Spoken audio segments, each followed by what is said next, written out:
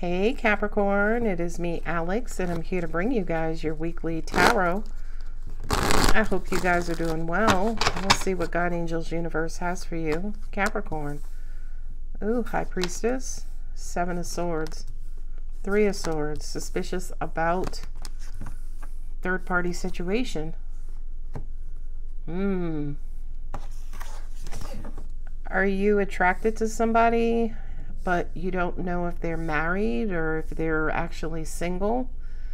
I feel like you have your hopes set on somebody or your attention set on one specific person, but you don't know if this person is entertaining other people or if you are their primary person. The information that you're looking for, I feel like, is going to come out in this reading. Feels like somebody has not been given to a connection. And it's almost like, yeah, you got 3 threes. 1, 2, 3. 3 of Pentacles is not here. Kind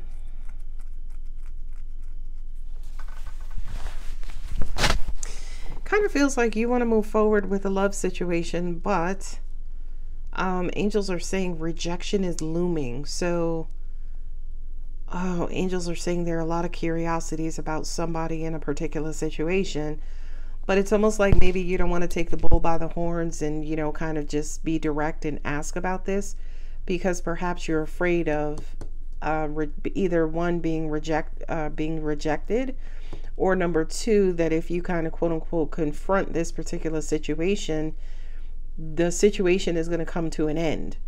Now, here's a funny message, funny as in unusual, because it's almost like as long as you have these thoughts about this situation and this person, nothing can progress anyway, right? Some of you guys are waiting to see, yeah, like, do you want me? Are you attracted to me? Like, I know I want you, but you're still waiting on this person to reveal maybe how they feel about you. Is that going to come? Because with the Wheel of Fortune and the 3 of Cups, it's almost like, yeah, you're going to have a reason to be happy. I feel like you were happy when you met this person. This person almost even feels like you're a perfect person, Capricorn, by the way. But you just don't know how they feel. A lot of you guys might have been watching these videos. You might have been, you know, checking your intuition, your instincts about this person.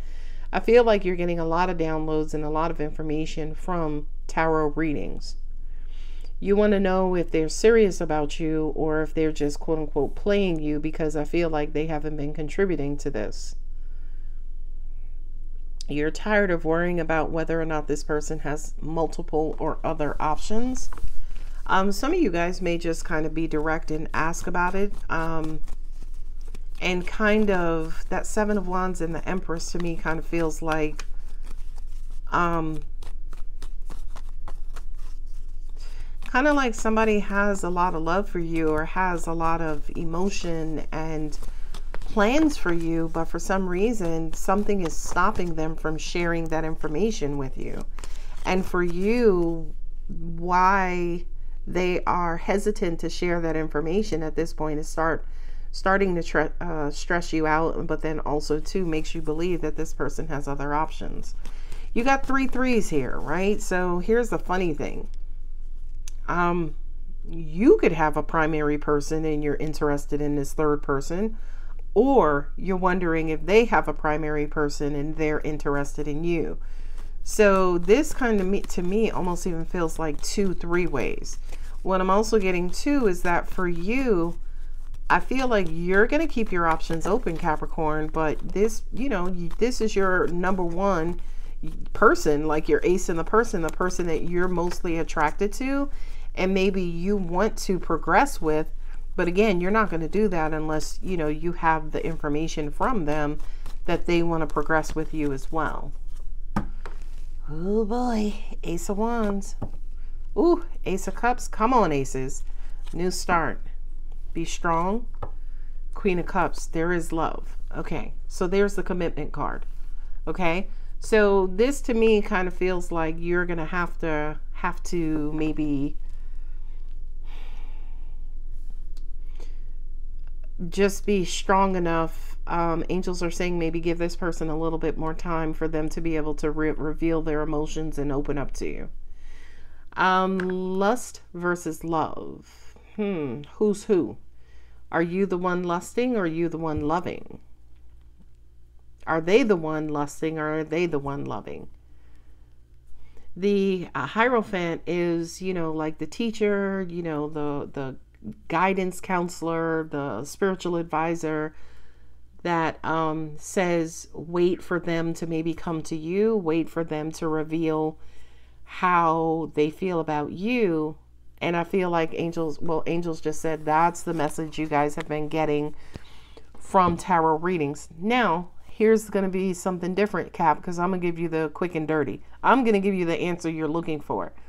I feel like, in all honesty, with these double aces here, the Ace of Cups and the Ace of Wands, with the Queen of Cups and Queen of Wands, I do feel like you guys are supposed to have a chapter, okay? Because we go from Alpha, the beginning, all the way to the Court card, the Throne, the not necessarily destination. The Kings are destination. The Queens are pretty much the path to that destination.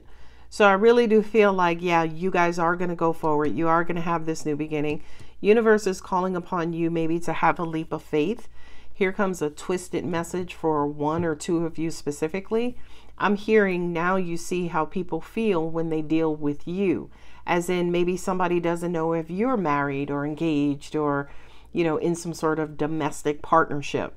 And the only thing that they can do is just kind of endure, as in, kind of continue forward, look for the signs, kind of maintain or keep a balanced approach, right? Manage your ego, manage the, the spiritual side and the carnal side, and saying, you know what, let me learn this person completely before, quote unquote, passing judgment. So with these Ace of Wands and the Ace of Cups, I feel like whomever it is that you're dealing with and you're so curious about, that's why, to an extent, maybe some of you haven't gotten the answer from other tarot readers. Maybe other tarot readers have said, oh, well, just progress and, eventually you'll find out. That is the same message here, by the way. But with these double queens here, especially with the Empress, you guys are supposed to have a season together. And a lifetime, by the way, is a season. Okay. So I whether or not this is your person is going to determine your free will and their free will. But I do feel like the two of you guys together, I feel like, number one, you guys have a lot in common. It's almost like you're comparable or comparable opposites, if you will. You guys are both in your feminine energy, which kind of says to me that you're both waiting on each other to reveal how you feel and the fact that you do want to be together. I feel like with the Wheel of Fortune here, the universe is naturally and organically steering you guys towards a relationship. I think the reason for all of this uncertainty is to see if one of you guys will self-sabotage, jump the gun, and muck it up. Okay? So here, yes, Capricorn, this is a person of significance to you. Somebody who you can and will eventually commit to. Angels are saying probably somewhere around a 3-month time frame.